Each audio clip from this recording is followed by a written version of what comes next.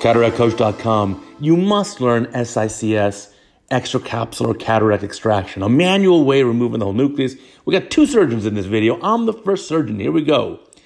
This is in Beverly Hills. This is a patient with a tremendously dense cataract.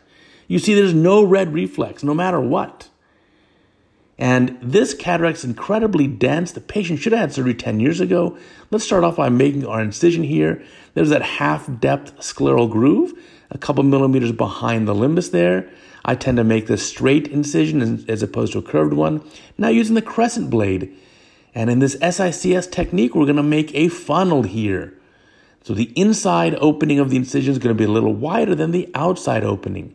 And so we don't want to penetrate the eye just yet. You want to keep that tunnel. The key in this surgery is that incision is so very nicely shelved. And this incision being so shelved really seals a whole lot better. The old style manual extra cap surgery that I was taught 25 years ago, using corneo-scleral scissors to the right and to the left, that really has no place in my surgical toolbox anymore. What we do now instead is this SICS technique. So now entering the eye with the keratome, there you go. So now the entrance is only 2.75 millimeters wide, and now we got to create a rhexis. Really important. Do not make a small capsulax in this eye. A minimum is going to be 5 millimeters, and even 5.5, 6, even 6.5 millimeters is okay, even if it won't overlap the optic. The catch is you got to get this big, huge nucleus out of the bag. And so here we go, nice and easy. There's the rhexis. You can see just how opaque this lens is. It is incredibly dense. Now, could I phaco it and chop it? I could, but is it the best thing for the patient? Is that the best thing for the cornea? This patient's endothelial cell count's on the lower side, and we hydrate the lens, get it out of the bag. There it is, partially up out of the capsular bag. And then we're going to use up a lot of viscoelastic here. So the whole nucleus now is up in the AC. We can push more viscoelastic, make sure the entire nucleus is above the capsule, above the iris. Here comes a lot of viscoelastic, and I have one magic trick to teach you here. If you're going to do this, let me teach you my trick. Make a paracentesis right there opposite. And now, more viscoelastic, watch the technique, injecting more viscoelastic on top of the nucleus to protect the cornea, and then to really pressurize it there. Now the bag or the anterior chamber is very highly pressurized with viscoelastic. The nucleus wants to come out. So I'll put this spatula here. This is a lens loop. On the other side, I'll just use my chopper, and I'll push that nucleus, and look at that, boom, deliver it right outside. There's the nucleus. Now let's show you a real master at this surgery. This is Dr. Pradeep Mohanta from India. Now, in India, SICS surgery is far more common than it is here in the USA. And a big advantage is that it's a quick, efficient surgery that doesn't require a lot of expensive equipment, and it's really quite good for these patients with very dense cataracts.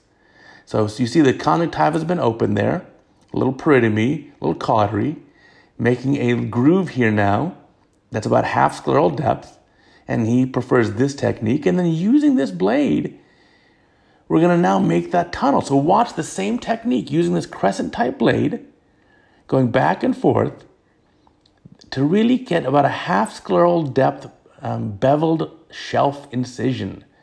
So this incision is the key to the whole surgery, and it's why the incision seals well. You'll see at the end of this case, despite being a large incision, Dr. Mohanta is going to close this with just 2 sutures in the sclera. So now continuing that tunnel, and then notice how, again, the internal opening is going to be wider than the external opening. And that funnel-shaped incision really helps to deliver this lens out. And so this lens will be easily delivered. A little more cautery to touch things up here. And now, here we go. Making another paracentesis here.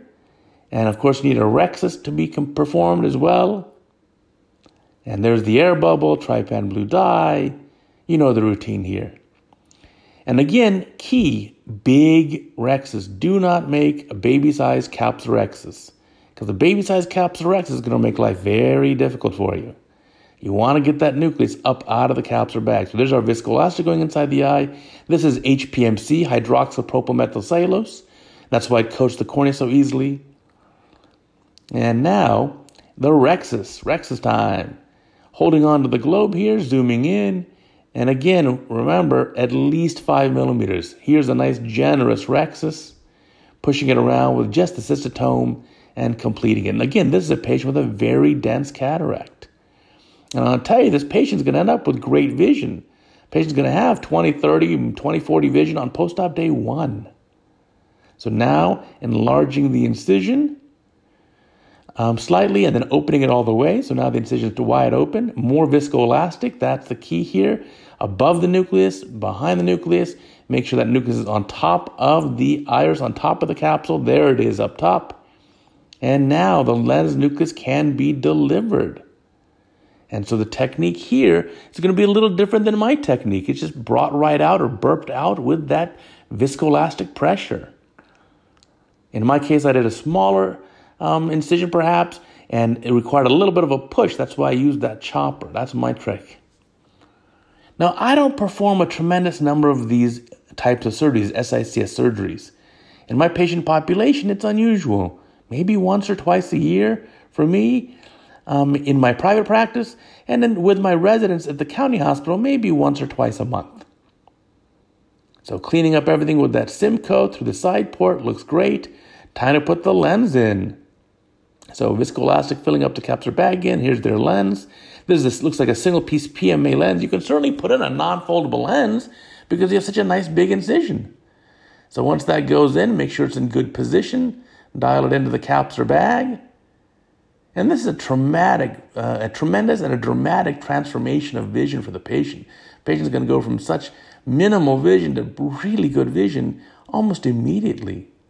Now here at the end, we're going to close up that incision. Now some people do SICS without a suture. In this technique here, Dr. Mohanta is going to place a suture. I personally do place sutures in this incision. To me, it's a little bit safer, a little bit less risk. And so also probably a little bit better astigmatic results. So here's a cross stitch and tying that up. And this patient's going to have a really beautiful outcome. Actually, it looks like 2 interrupteds then, so not a cross stitch. So there's one suture. Here's the other one being tied up as well. Get those knots buried to keep your patient comfortable. And you want to have good tension on this, but not overly tight. You don't want to induce a lot of astigmatism from those sutures. Now, does SICS induce more astigmatism in the long term? Sure, but this patient had a barely count fingers, maybe even a hand motion cataract. Believe me, this is a huge improvement. So closing the conjunctiva looks darn good. And again, we're going to then close the conjunctiva and even have a post-op picture for you. The post-op picture is going to be great. Here we go, washing out that viscoelastic again with the Simcoe. And notice how everything stays in place. There's no iris prolapse. The incision's really sealed beautifully with just 2 sutures. And then at the end here, post-op day 1, let's take a peek. Looks great. Clear cornea, happy patient. You got to learn this technique. This technique is so important. Even if you only perform once or twice a year, it's something you need to be able to do.